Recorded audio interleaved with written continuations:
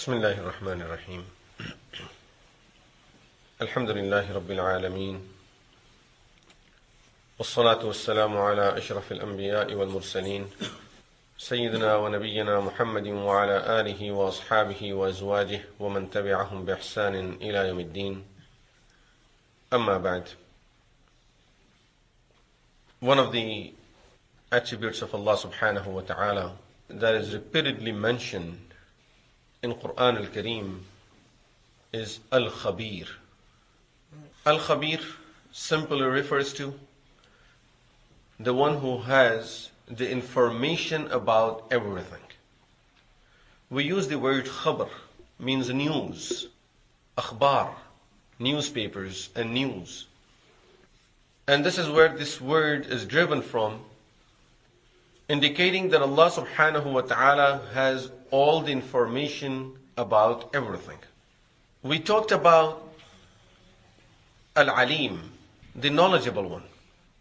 And in that we covered most of this topic about the knowledge of Allah subhanahu wa ta'ala as much as we can understand. Of course, there is much more beyond that, and our understanding is only so that we can just try to figure out something regarding the attributes of Allah subhanahu wa ta'ala. But there is little difference between Alim and Khabeer. Alim is knowledgeable, which means the one who has all the knowledge, is very broad. And Khabeer is more specific. Khabeer is very specific regarding having information regarding things that we normally call it news. Allah subhanahu wa ta'ala has all the khabar, all the information about everything, as in some of the ayahs he says, إِنَّ اللَّهَ خَبِيرٌ بِمَا تَعْمَلُونَ. Allah is well aware of everything that you do. Remember the word ma in Arabic language. And this is the beauty of the language. When you look at the beauty of the language, you can understand the beauty of the meanings and the words and the Quran, especially the ayahs of Al-Quran. The word ma in Arabic language covers everything that is mentioned after it. So whenever you use the word ma, and then there is another word used after that, this word ma covers everything that is attached to that word.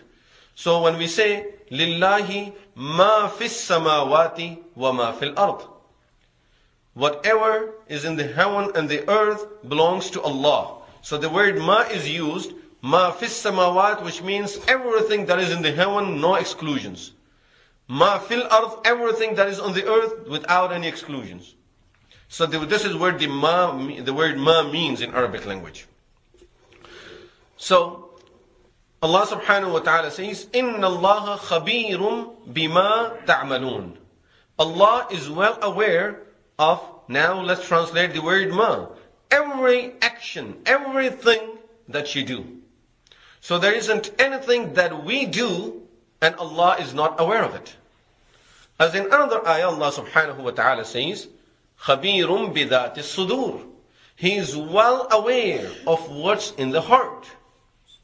Because that's part of our action, we are thinking. So whatever we think, Allah knows about that also. There isn't anything a human being does, starting from just a thought coming to our mind, to taking any action and saying things, everything that a human being can do, Allah subhanahu wa ta'ala says, I have all the information about it. Once a person will realize that Allah subhanahu wa ta'ala has all of this knowledge about me, and not only about me, about everyone and about anything that exists. Allah subhanahu wa ta'ala has all the knowledge. Looking at the khabar, which means all the news of this thing of the past. From the very beginning and before the thing came into existence, whatever material was used in creating that thing, in fabricating it, in making it, all the information about those ingredients, every detail Allah subhanahu wa ta'ala has the knowledge of it. There is nothing that is not written in al-Lawh al-Mahfuz that came into existence. As Allah subhanahu wa ta'ala tells us in Quran al-Kareem, ما يعزب عنه مثقال ذرة في السماوات ولا في الأرض. There is nothing as small as an atom or مثقال ذرة في السماوات ولا في الأرض. In the heaven and the earth, there is nothing as small as an atom that Allah has no knowledge about. And ولا أصغر من ذلك. There is nothing smaller than the atom. And as far as we know, this is the first book that is in existence, talks about something smaller than atom. وَلَا أَصْغَرَ مِنْ ذَلِكَ. Nothing smaller than atom and nothing bigger than that, but إِلَّا فِي كِتَابٍ مُبِينٍ. Allah has written that in that open book, which means al-Lawh al-Mahfuz. All of these things have been written. Every knowledge, every information, you take a single hair. There is no way for any human being to know that the hair that is grown on my body, what is the history of this hair? At what time did it start growing? At what time, how much growth took place? What are the ingredients? What is it that I ate and it became part of this hair? Something that we consumed was used in the fabrication and in making of this hair. What was that? At what time did I eat that? What happened to the rest of that food? What other hairs were created through the same food? What happened to the other hairs that were created at the same time? Where did those hairs go? As I cut it, where it would go? What will happen to it? And in which forms it will keep on being there and changing forms and shapes till the day of judgment, until I will come back to existence and it will come back on my body.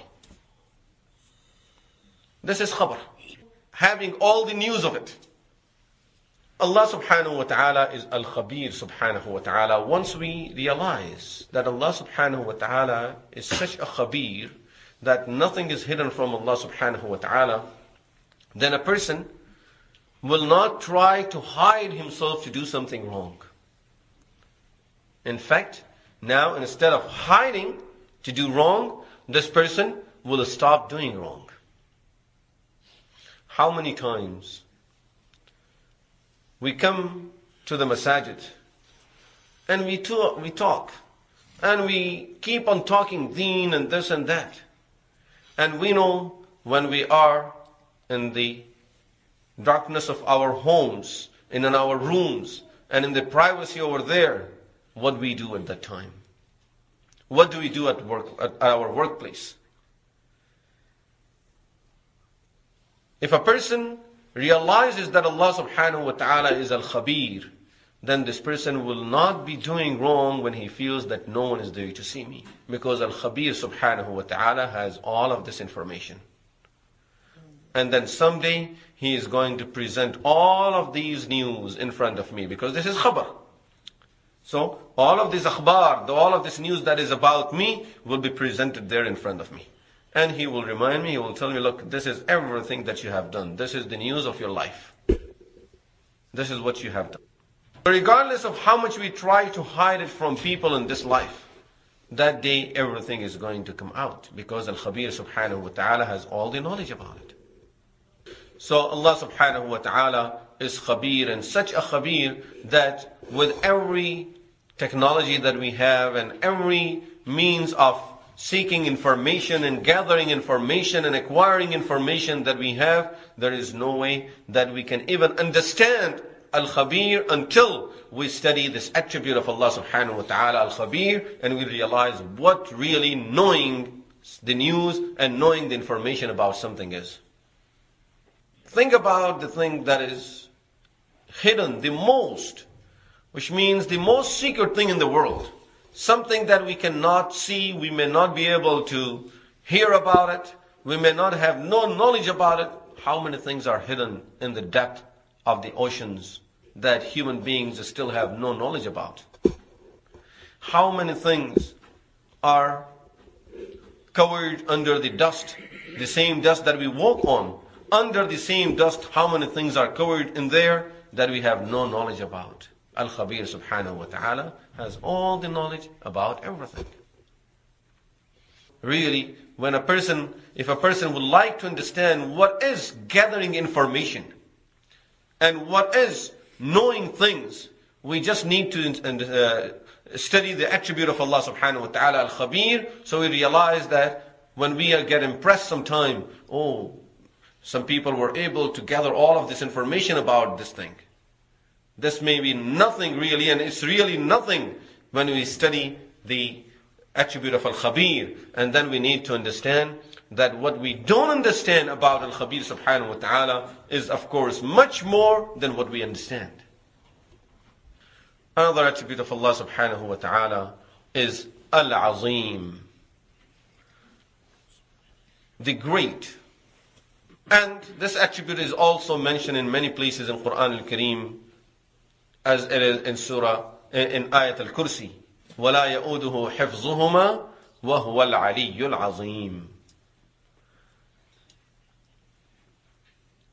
Normally, human beings, we like to put ourselves into that position. And that is, prove our greatness somehow. But this is a position that really does not suit and does not fit a human being. It's a position that only suits Allah subhanahu wa ta'ala. Every sometime you find a person in the world who tries to prove his greatness. And he would like people to believe that he is great. And sometimes they even use the word great with them, that he is the great. So, people are always trying to prove their greatness. How? By using different things. It is very interesting to study this topic of how human beings are trying to prove their greatness. The time, of course, is not enough to go into all the details, and is not even the topic of these sessions. But just to have a little understanding so we realize where we make mistakes, especially regarding these attributes of Allah subhanahu wa ta'ala. Some people, they try to use the position that they have. They try to use their position to prove their greatness. And to such an extent, they succeed in convincing people that they are great. Why? Because he has this position. Doesn't that simply means that this person is not great at all? And this is why when he's trying to prove his greatness, he's trying to attach something else to himself. And that is that position. And then we see that as soon as the person loses the position, all of that greatness is gone. So a human being has that understanding. In the back of our mind, we know that I am nothing. So let me attach something from outside to myself. Have some decoration on top of my body. That will show people that I'm something. People are so much used to having makeups these days that even men are trying to using different type of creams to look better. It's gone now from that side, from having only women using those makeups. Now even a man is trying to apply different type of lotions and things and colors and whatsoever, and earrings, just to try to show that, okay, I look a little better than what I am. So now we see much more than what it was any time in the past, that we are always trying to attach something to our souls. So sometimes people are trying to attach their positions. As soon as the position is gone, this person lost his position. And he lost his greatness because he was trying to prove his great by having that position. And how many times we have seen in the history that a person who was considered to be so great, so powerful, just in no time, overnight, the position was taken away, he's placed in the prison now. Now he will be staying there for the rest of his life, waiting for his death. Ask this person about his greatness now. Go and talk to this person. Ask him if he would love to come out and just be in his house now. He's allowed, just to be allowed to come and be with his family, under a condition that he will be under house arrest. They will not allow him to leave his home. He will be happy to come back and be in that position.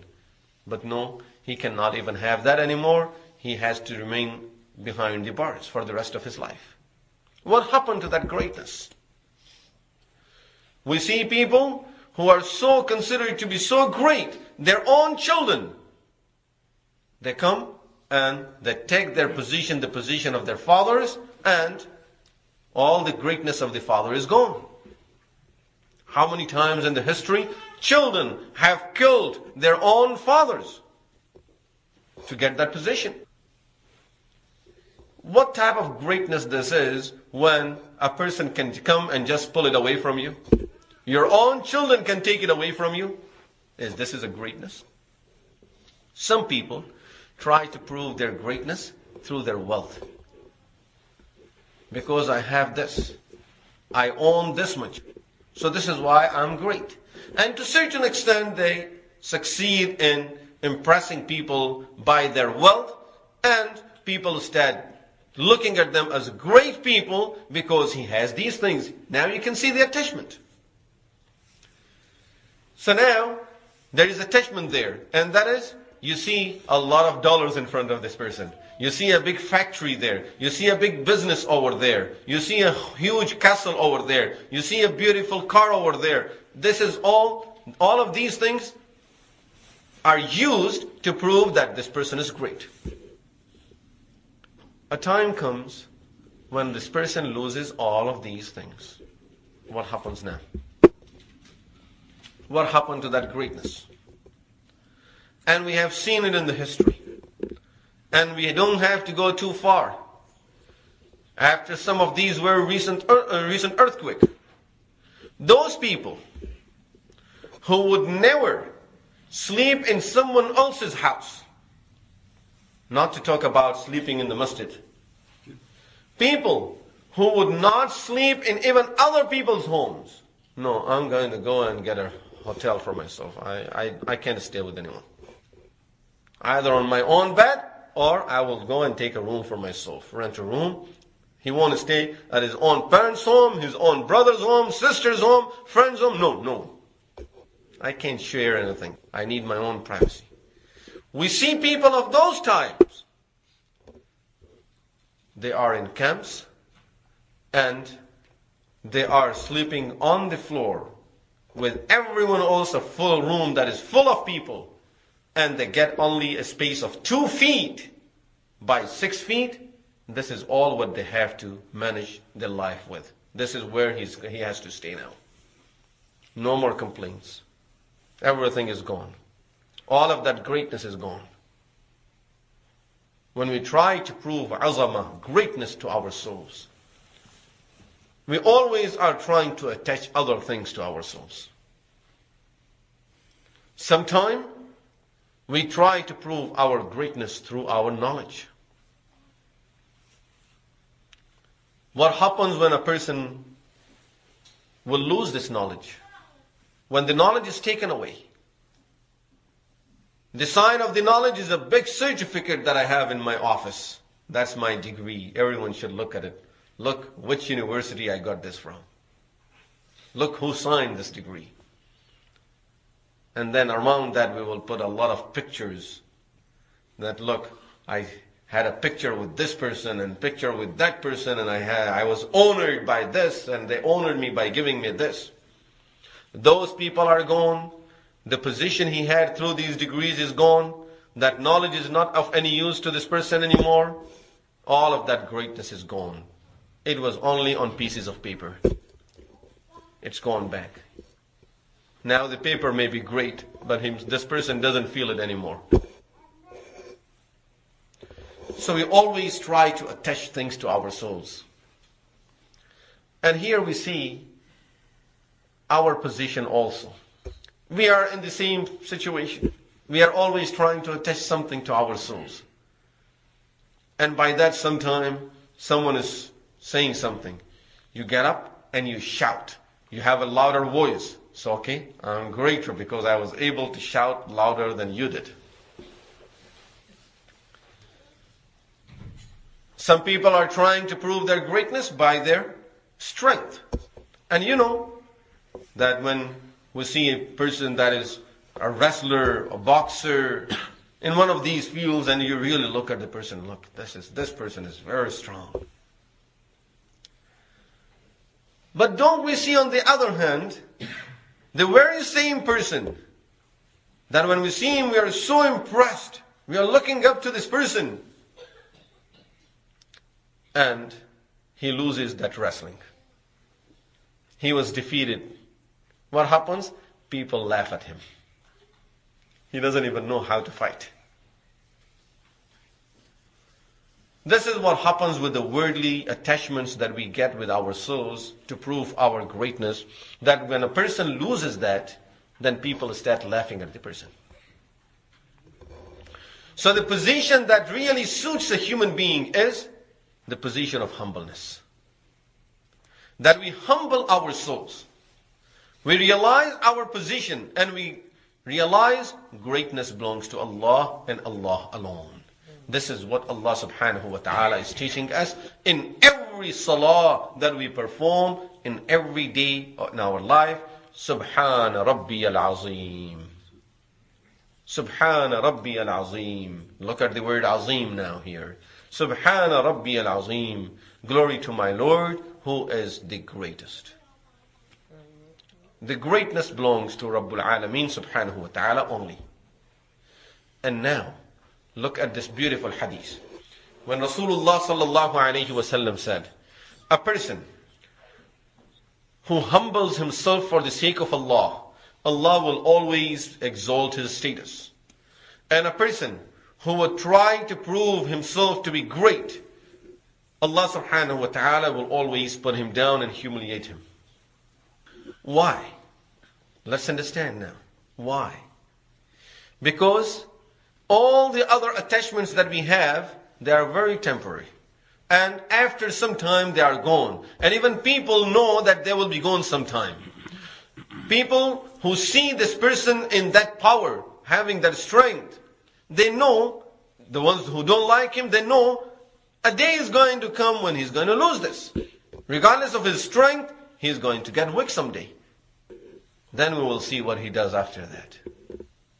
So all of these worldly attachments, they leave us and they get weak. The only thing that doesn't leave us, our attachment with Allah subhanahu wa ta'ala. And Allah is the greatest. So when we attach ourselves to Allah subhanahu wa ta'ala, we get the greatness. We ourselves have nothing. But our attachment with Allah subhanahu wa ta'ala makes the person great. Rasulullah sallallahu alayhi wa sallam humbled himself for Allah subhanahu wa ta'ala. And look at the greatness Allah subhanahu wa ta'ala had given him. And that was because his attachment with Allah subhanahu wa ta'ala. When you attach yourself to the greatest one, to Al-Azim subhanahu wa ta'ala, then we get the azama. Also we get the greatness. It's not because we have it, it's because we are attached to Al-Azim subhanahu wa ta'ala. When we get, Allah subhanahu wa ta'ala is such azim, He's so great subhanallah, that you think about it, you get lost just thinking about the greatness of Allah subhanahu wa ta'ala. That He created certain things in this world.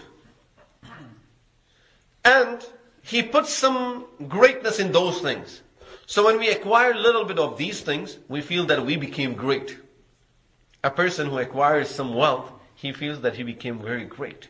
A person who acquires some position, or say he became a ruler of certain land, he feels that he became great. Imagine Rabbul Alameen subhanahu wa ta'ala, who is the owner of everything, how great He is.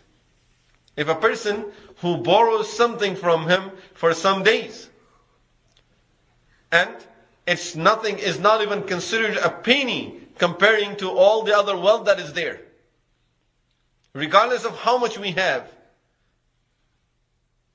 And just by acquiring these little things, we feel I'm something. And these things are just created by Allah subhanahu wa ta'ala. And someday all of these things will be gone.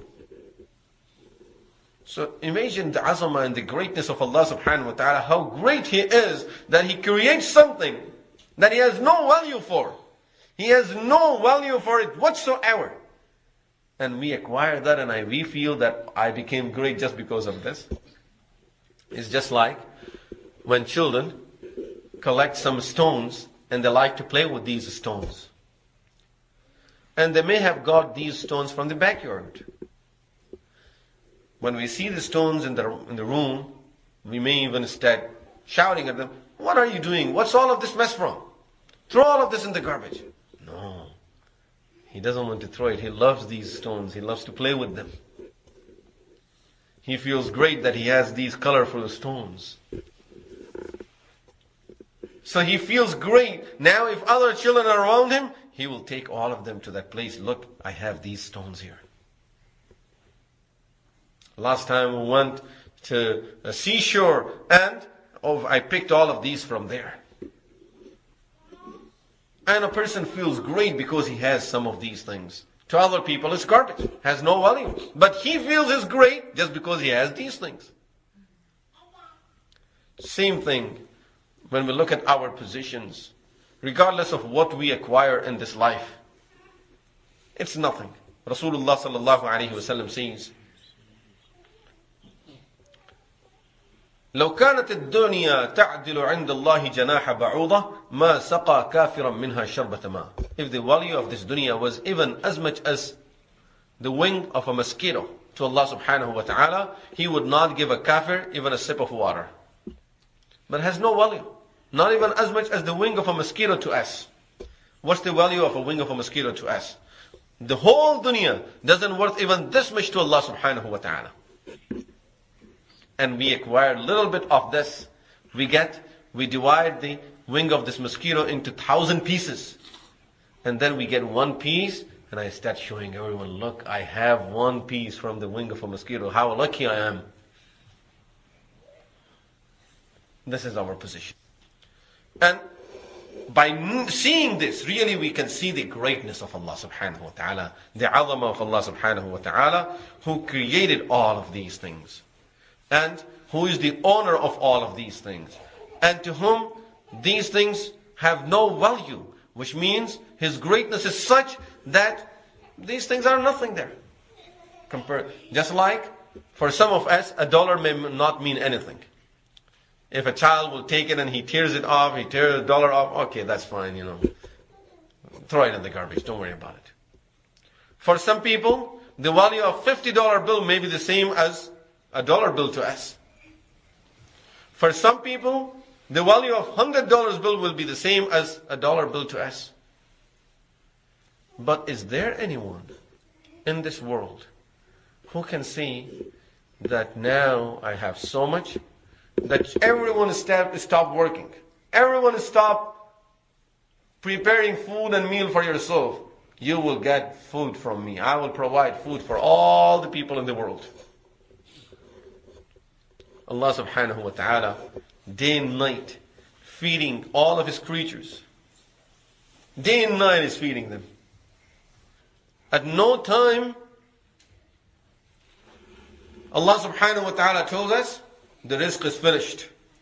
That's it. There is no more rizq for you people. All the animals ate up everything. This shows the greatness of Allah subhanahu wa ta'ala. Has no limits to it. And really we cannot even get to understanding of the azamah and the greatness of Allah subhanahu wa ta'ala, but to realize that we are nothing, and subhana rabbi al-azim. Glory to Allah, who is the greatest. Glory to my Lord, who is the greatest. As it makes us understand that we are nothing and Allah is the greatest, at the same time it makes us feel great. Remember this, it makes us feel great that my Rabb, look at the word Rabbi. When you write the word Rabbi, Subhana Rabbi, it has the word Ya. Ra, Ba, the letter Ya. Ra, Ba, and Ya. At the beginning of Surah Al-Fatiha, Alhamdulillahi Rabbil Alameen doesn't have a Ya at the end. Ra and Ba only. But Subhana Rabbi al-Azim has a ya. Ra, ba, and ya. What does this ya means? Mine. Qalamun, pen. Qalami, I add a ya to the end of it. It means my pen. I'm proud of it. This is my pen. Subhana Rabbi al-Azim. Glory to my Lord, who is the greatest. So I feel great that my Rabb is the greatest. So, by knowing this, we will have a closer attachment to Allah subhanahu wa ta'ala. We realize that Allah subhanahu wa ta'ala is great. And then I have attachment to Allah subhanahu wa ta'ala, who is the greatest. So I have no worries whatsoever. I don't have to worry about any other person claiming to be great and is trying to put me down just because he has some position. Because Subhana Rabbi al-Azim, my Rabb is the greatest. May Allah subhanahu wa ta'ala give us the right understanding of His attributes and connection with Himself through His attributes. May Allah subhanahu wa ta'ala connect all of us to Himself, to His Prophet sallallahu alaihi wasallam, and to His deen and to His book. أقول قولي هذا وأستغفر الله لي ولكم ولسائر المسلمين والمسلمات وآخر دعوانا أن الحمد لله رب العالمين.